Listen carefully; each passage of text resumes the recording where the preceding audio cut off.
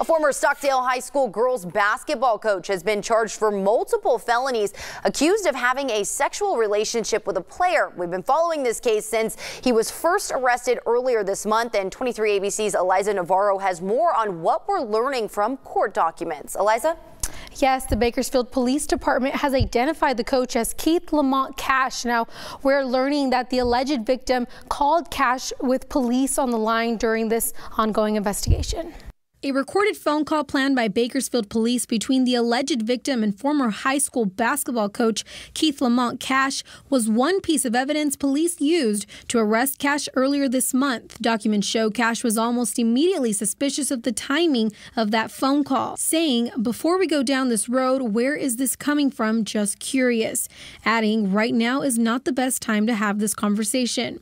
Cash telling the woman he had recently been accused multiple times on Facebook of taking advantage of teenagers and asked her why she was calling. The woman telling him she needed closure. A transcript of the conversation shows the woman asking Cash about their former relationship, which she told police happened when she was 13 and a player on his team. Cash was 21 at the time. The woman asking Cash if he loved her, Cash eventually saying yes. "I wouldn't have risked my career, my life, and my livelihood if I didn't." Cash never specifically admitting to a relationship, but saying in that phone call that he can't take anything that happened back, but that he wouldn't have put himself in that situation and that it was a very bad decision. The woman decided to go to police in January of this year when she reportedly began receiving text messages from Cash. According to the documents, the victims told the police she wanted to make sure no one else became a victim. When questioned, Cash denied there was ever a relationship between him and the woman.